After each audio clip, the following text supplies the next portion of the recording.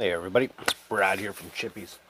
So we're gonna put this ported 025 back together. I am waiting for a carburetor. It's coming in from the States, so I'll put it back together for now, and I will probably post this video after I get the carb and all that stuff. So, but we're gonna put this thing together and go from there. Now, if you're ever curious with these 025s, MS250s, so on and so forth, like the 170s, even MS180s, 017s, you got this little nub right here. That little nub faces your PTO side. Let's see if I can show this before I put everything together. And it actually goes, actually this might be a better side, but that little tab goes around your oiler pump. Let's see if I can get the set. Let's see.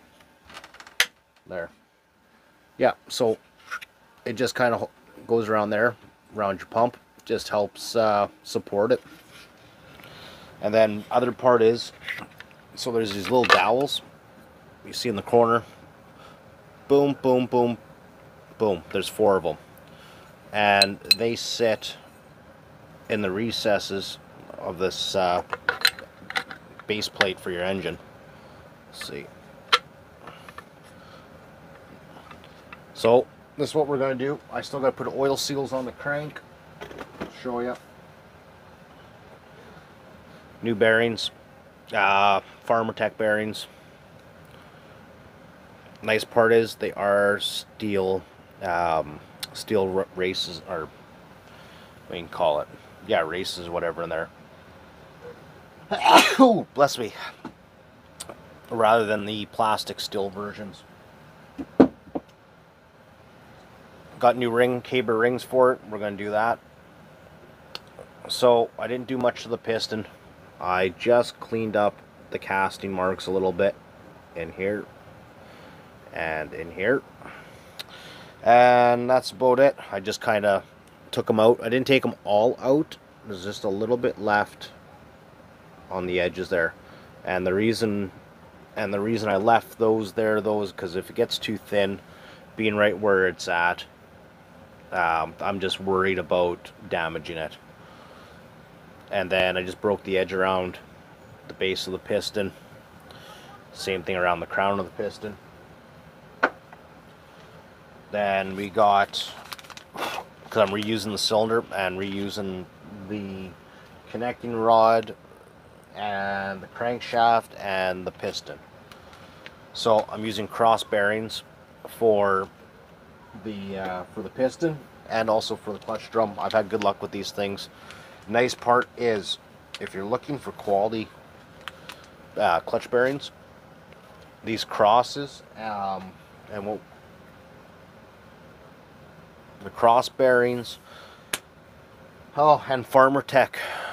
There's a couple other ones. They're metal cage instead of the nylon, plasticky nylon cage on the OEM ones, and those ones have a bad tendency of failing. So we're going to get this back together here, and instead of going through the whole slow process, oh yeah, also got new seals, but instead of going through the whole slow process of watch me put this together, I'll probably just speed the video up. So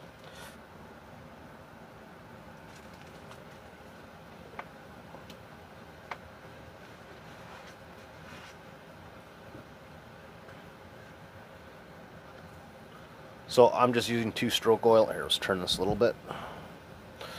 I'm just using a little bit of 2-stroke oil. I'll put on the crankshaft just to add some lubrication for sliding the seals over.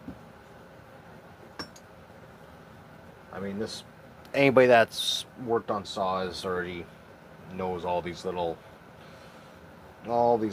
things you got to do.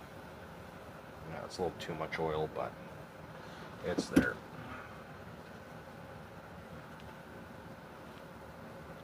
See if this shows up.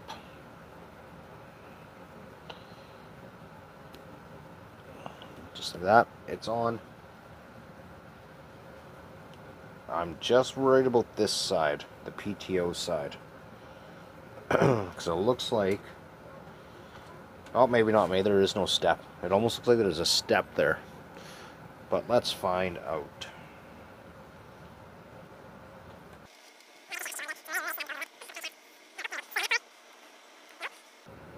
So what's happening, it looks like, because on the inside of the seals you have a little, like a spring that helps hold the seal or create a seal. So what it looks like, because now I'm in that lip that's in the crank, and the pressure from that spring looks like it's causing it to seal into that hole, which is not what we want.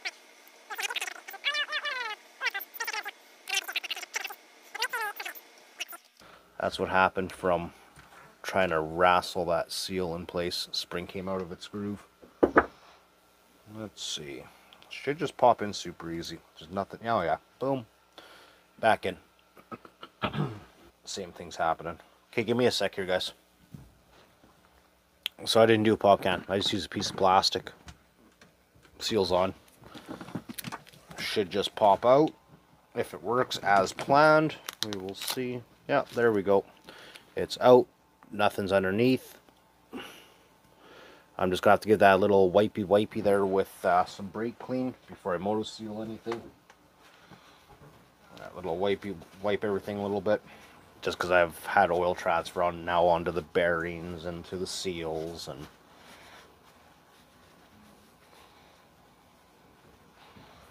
okay. Alright. Some fresh cable rings to go in here. Oh. Let's see. Don't think this is going to show up, but we'll see. Focus. Let's see. No, I'll focus on my hair, my facial hair.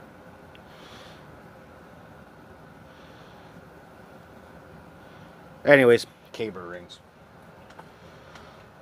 Figure if I'm going to do this right, do it right the first time. Now, if you look at your rings, if I can get it to focus, it has a taper on both ends. So you got to look at your piston. So there we go. Two rings has the two little steel dowels in there, both sides. Doesn't matter what order the rings go on or which groove they go into. It's not specific. Same ring does top as the bottom. So I have broke a ring before, brand new ring, trying to get it in its place, but there we go. Boom. In. Close. Oh yeah. Okay, we're good. That's the bottom ring. Now let's get the top one in its place. Top one always, I find, always goes the easiest. Just a little bunk. Problem is when you start reassembling this, because you got to put a sealant all the way around. So I was going to lube the pre-oil the bearings, but you know what? We'll see how much room I have to work in when I put it in. There might be some room, there might not be much room. We will find out. What did I do? There we go, there's my knife.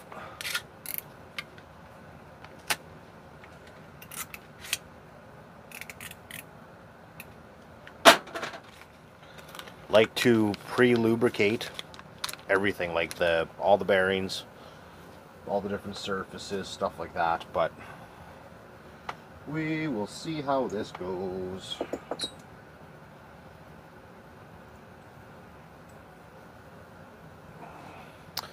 Bearings in there. Now let's make sure it's oriented the right way. So we'll take the slow and easy approach. Set your cylinder down, there's the intake, then you know flywheel is on that side, crankshaft is on that side, or crankshaft, PTO is on that side. When you're looking at this, I got it backwards. Flywheel, PTO.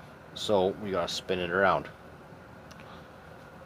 Does that make sense? And that's gonna orientate where this piston is facing. Hopefully it shows up. There's an arrow up here.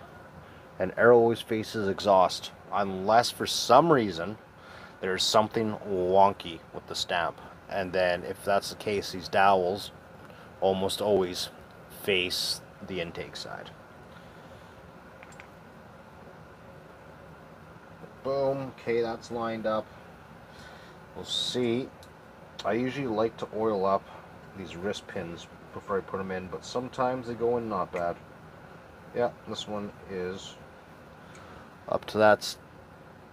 There you go. Up to that stage so far. The fun part is now getting it all lined up with the bearing. That is the fun part. So if it shows up at all, you can get an idea looking through your piston. Sometimes you can just go and it lines up perfectly and it just pushes right through. There we go. Like this one. There.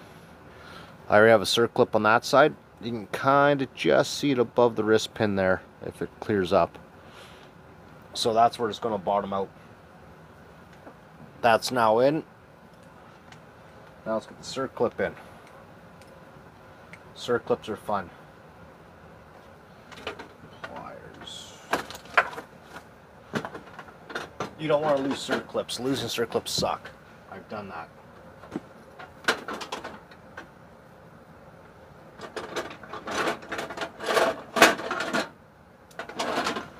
There was a point where I've never lost one, and then I lost one, I don't know, a couple months ago trying to put it in. It decided it wanted to rehome itself. You know what, here, I'm going to move the camera and try to face it over top of what I'm doing instead. Instead of me holding it like out here, it just makes it difficult. Give me two.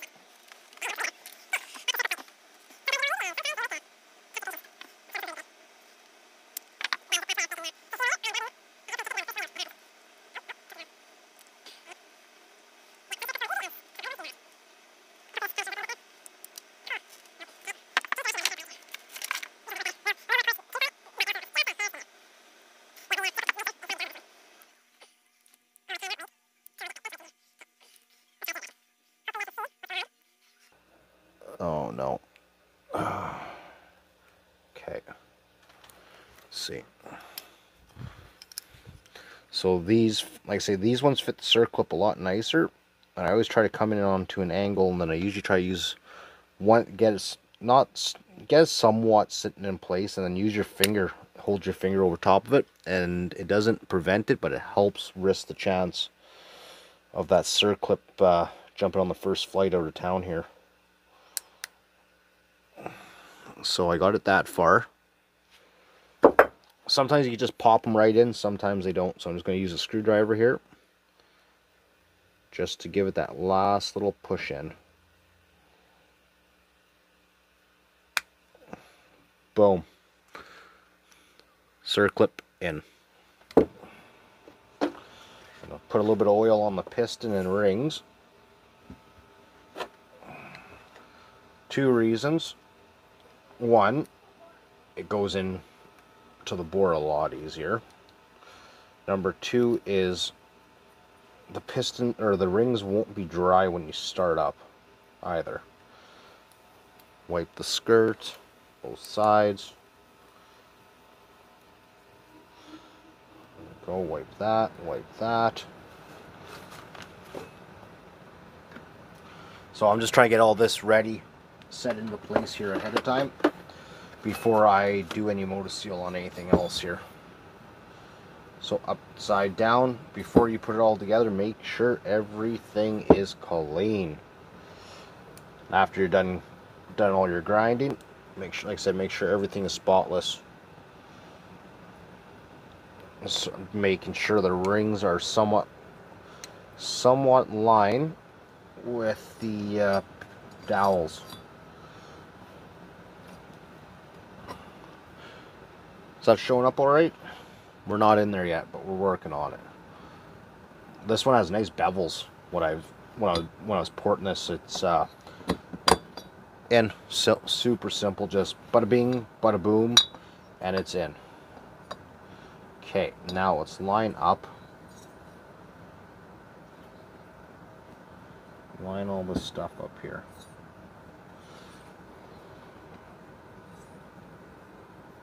Okay, that's out a little. Trying to see just kind of how the seals line up with these grooves. That's all I'm trying to do right here. Before I send this thing all the way home, I just want to make sure everything lines up so then it just plops into place.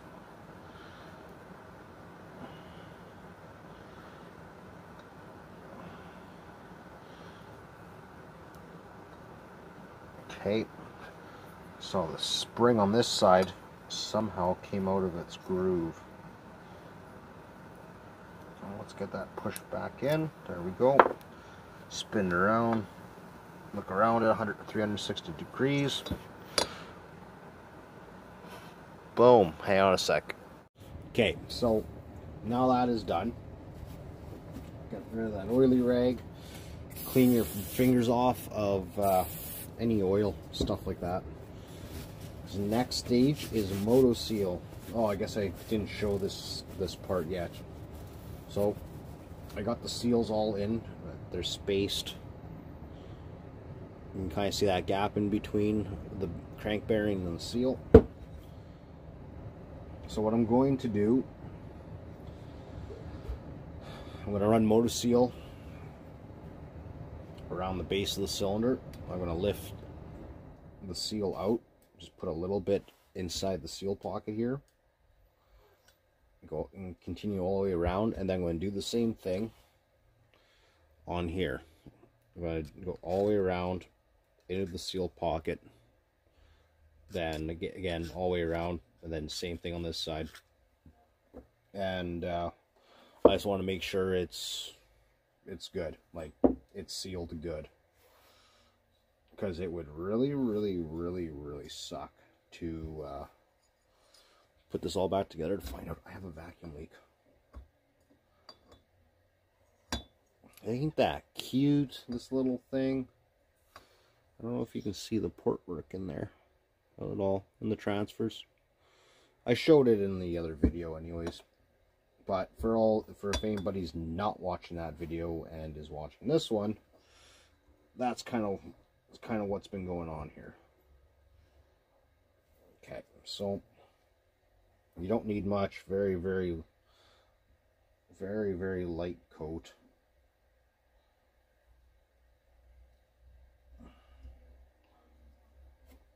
Because I just want to make sure I get everything sealed up. Because like I said, I really don't want to have to take this apart to do this all over again. So that would annoy the snot out of me if I had to do that again. I like trying to do things the first time and be done with it.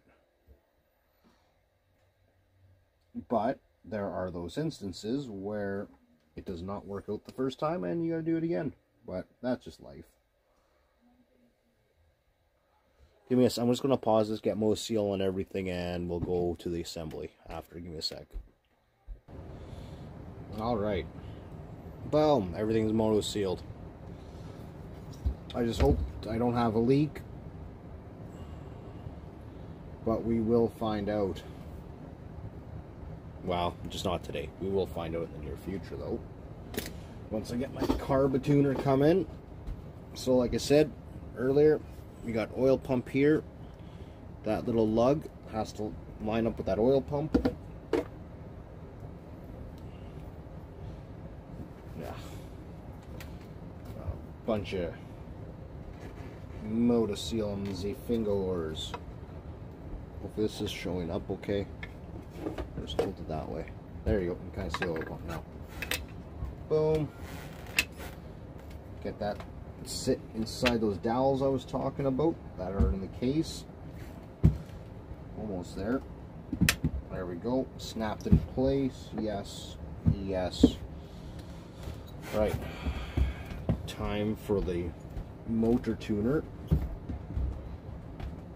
I don't like putting the bearings in dry, but I'm afraid if I put oil anywhere near those bearings, if it drips, if the motor seal drips, that's what I'm worried about.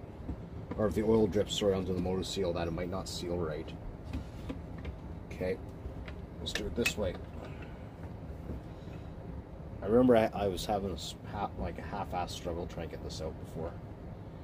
Okay, it's on there loose only. Let's see if that lines up better. Okay, no. Is this the secret way? Oh yeah. Okay.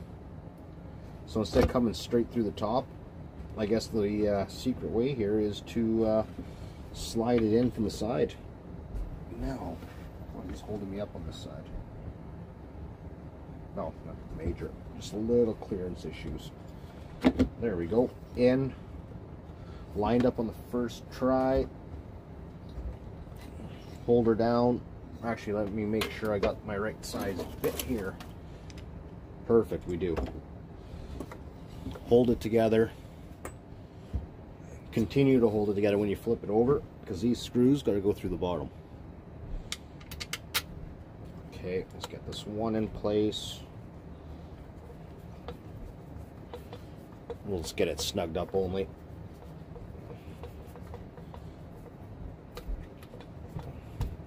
Actually, I guess I could use my impact on this. Get them started by hand and just run them in with the impact till they, not to tighten them, but just till they snug up. That's what we're going to do. Go a lot faster. Just because the motor seal's setting up. So it was setting up before I it was already starting to set up before I even started putting this thing back together. I don't advise this, but if you go slow and easy, you're less apt to strip your threads or cross thread them if you're using an impact to do what I'm doing here. Okay, so those are not tight, but they are in there. Cross pattern, see, maybe does that show up better? Yeah, kind of. I do mine, I go around a couple times. See, like they're just snug. Now I'm doing this bottom one. Snug. Snug. Now let's give her a good snugging. Snuggin' wuggin'. Okay. Starting a crisscross pattern, it helps set everything in there better. Keeps your pressures a little more even. And where's the rest? I can't even see where I'm trying to put that Torx. There we go. Okay, so I went crisscross, then went around. Now I'm gonna go around one more time just to make sure everything's nice and snug. Okay. Okay. Okay. Yeah, you can see how the motor seals squeezed out around the seals, around the base. You can kind of see it in here too. It's a little dark, but so motor's back on. We are one step closer to being finished. So this is what we're gonna do. I'm gonna cut this video loose. There's no point me showing how to put the plastics and brake components back on. But you know what? Maybe I will. I'll do that in we'll do this in hopefully 3 parts. I didn't do the tear down. There was no, yeah. Anyways, we'll do this in 3 parts. Cylinders in, that's the main thing. We'll do the rest of the chassis assembly on the next one. Alright guys, hopefully I have my carburetor by then, and when we get back together, hopefully we can just rip-roar on it and see what happens and see how it cuts. I gotta make arrangements with Buddy too to borrow his MS250 once I get this back together, so then we can do side-by-side comparisons and see how these things pull. I mean, I don't know what this thing's going to do. It might be good, might be bad, might be better, might be worse, I don't know. But we'll find out. And when we do find out, I'm kind of hoping this is going to beat his stalker. I also have to do timing numbers on here too, because I tried to reduce the intake timing by a few degrees. Not much, but a couple. So there is a chance it might have to come back apart again, but we will see in the near future when we run this thing. Anyways, we'll see you guys later. Have a good night.